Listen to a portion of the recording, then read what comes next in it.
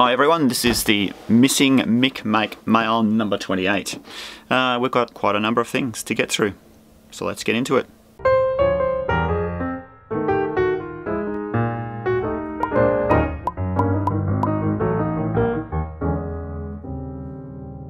Now, I was originally going to publish this video on Star Wars Day, but unfortunately I had a fair amount of contract work this week.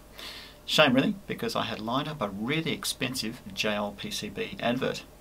So, Lord Vader, yes, may the Force be with you. What, do you have some sort of lisp or something?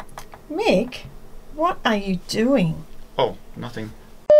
Okay, maybe I just need to do something else. Hi, this video is sponsored by JLC PCB. JLC PCB makes some pretty decent PCBs, from simple 2-layer boards all the way up to multi-layer boards supporting BGAs. So if you're looking to produce some professional high-quality PCBs with a fast turnaround time, then check them out. Of course, you can still order 10 PCBs for only $2 with a $20 shipping discount on your first order. That's a pretty insane price. Alright, so let's get all this big stuff out of the way. So the first one was sent by a patron of mine, Tony. He said he'll send me a couple of goodies.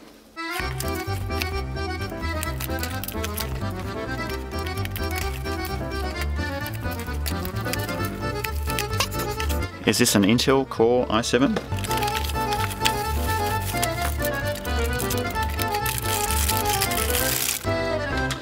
Oh, nice!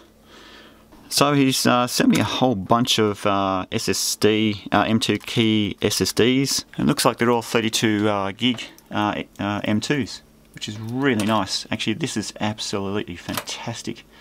I've got a number of comparison videos I want to do on SSDs. I'll really be able to run a whole lot of tests on SBCs with M2 key slots. Thanks for that, Tony. I'll certainly put these to good use. Fantastic. Okay, so the next one, I'm not sure where this came from, but I'm sure I'll find out in a minute. Nerdonic. So Hayden contacted me, I think it was back in October last year, to send me the Atom X1, which was a Kickstarter campaign. Unfortunately, he had to change the name, or what they call it, an Exen Mini now. So the Exen Mini is based on the SAM-D21. There's a lot of boards around using the SAM-D21, even my Super Duper. Of course, there's not many GPIOs pushed out. He's only pushed out 8 of them. So if you look at the datasheet, there's a number of GPIOs that are pushed out. PA22 and 23 are pushed out to CERCOM 3 and 5. And we've got PB8 and 9, which is pushed out to CERCOM 4. And then 4 and 5 and 10 and 11 are pushed down to CERCOM 0. So that means if you don't know about the SAM-D21, it has up to 6 CERCOM ports, which can be configured either as SPI, I2C, UART, and a whole bunch of other things as well, RS485. So I'd like to fire it up and see how it goes, but I know I've got another package that's delivered, which will help me greatly. So let's put this aside, open the next one, and see what we get. This is the final box. The reason for this is I needed to upgrade my old Weller soldering iron. The one I've had for about 30 years. It served me well. So I decided to upgrade to another Weller. This one is a WD1000. It's a pretty decent model. I could have bought a Hecko FD888, but I thought I'll try out this Weller and see how it goes. It's a fairly old model, it's not something that's a recent thing, so it's certainly going to be a whole lot better than my old soldering iron, which is an old, I don't know what it is, a WTCP series iron. And look, the tip is really not suitable for doing SMD work. Mind you, the tip on this isn't really suitable, but you can get smaller tips for it. Hopefully, I also have an SMD tip in here. A decent tip besides the big one I've been given.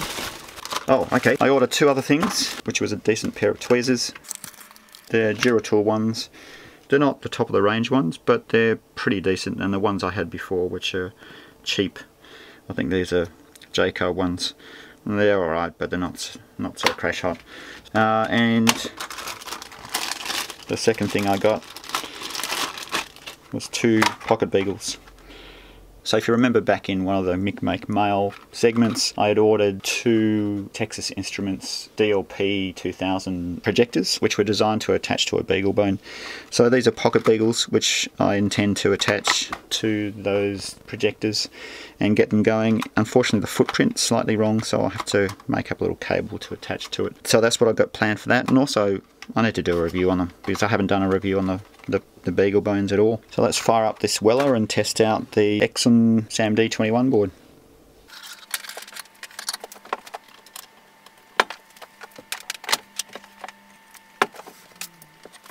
So I could have bought one of the really nice soldering irons that actually have a little switch that turns on and off the iron. The really expensive ones are fantastic. By the time you pull it from the cradle and start working on the job, it'll be up to temperature. But this is pretty good. This is up to temperature already, and that took, what, 6 seconds or something, so that's pretty good. Unfortunately, I've got a really chunky tip. That's the default tip. Let's give it a crack and see if I can use it. So for new irons, you just got to make sure you tin the tip. This is such a chunky tip. I don't know how I'm going to go soldering.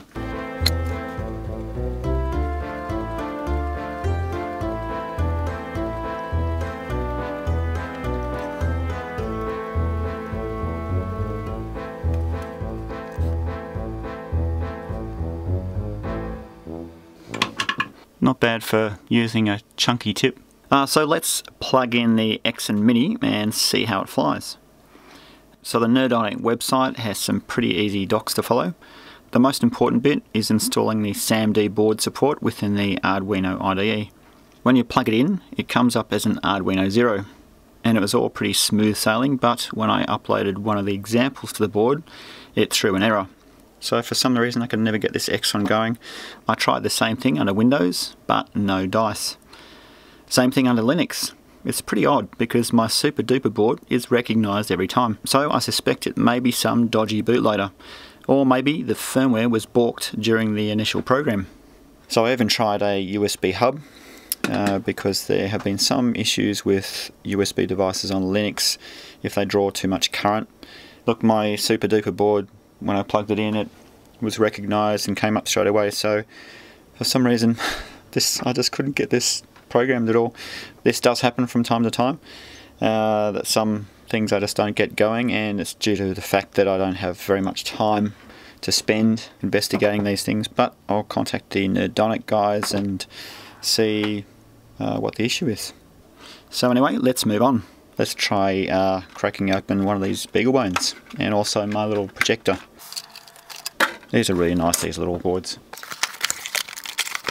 So this is the little mini projector I got. It's designed to actually go into a proper beagle bone, but I can probably cobble something together, I reckon. So it's pretty easy to follow the instructions for setting up the beagle bone. I'm sure you've seen it all before. Just burn an SD card, chuck it into the beagle bone, and plug it in. Way to go. So the PocketBeagle booted up pretty quickly. If you power it from a PC, then you'll see 2 interfaces created. One that you can use to SSH into, and another with a website running at the back end. It's actually pretty cool onboarding. I think much better than the Pi. There's also the usual complement of GPIOs, SPI, I2C, everything that all works. For any SPC manufacturer watching this video, and I know there are some, take note of this onboarding experience. This is what it really should be looking like. As easy as plug and play, not having to delve into documents that are half-baked. Nice. So I need to add some headers on first, and these headers are just a little bit too big, so I'll need to cut them off.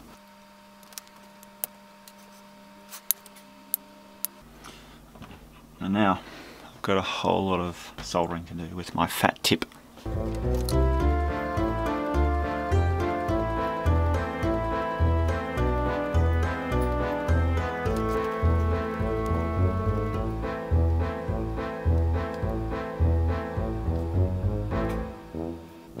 Well, I can say certainly soldering the power and ground planes is a whole lot easier with a fat tip, but the rest of it's just really hard to do. But that's pretty good. Alright, I need to connect everything up now. Okay, so it turns out I can't actually use the PocketBeagle with the DLP 2000 because it doesn't push out the LCD signals, which is a bit of a bugger. And the only other Beagle Bone I have is the Beagle Bone Original, which is based on the PocketBeagle is based on the original Beagle Bone. So let's try a Pi. So I'm going to use a Raspberry Pi instead.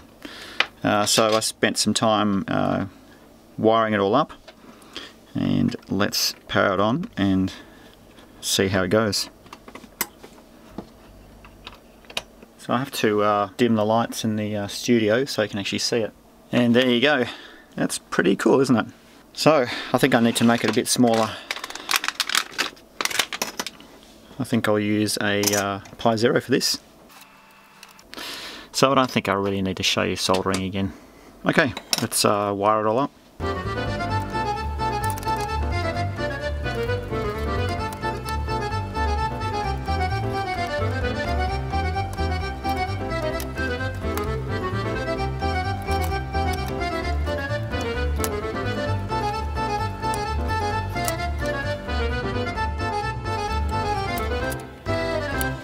Okay, so I'm seeing a lot of noise in the display. This is just simply due to the fact that I'm not having enough ground connections. So you can see it just instantly improves the signal. Nice. And so powering it, I can either power it straight from the USB port of the Pi Zero, or back the other way, power it from this. So either way, it doesn't really matter. What I might actually end up doing is making a simple adapter PCB so you can attach Raspberry Pi Zero W to this DLP 2000, and that'll be really nice.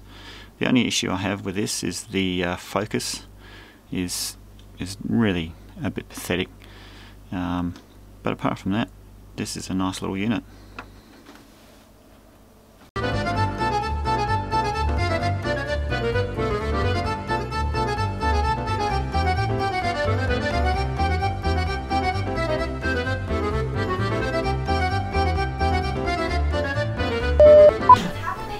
Well, he's making me do this stupid thing over and over again. I can't do it.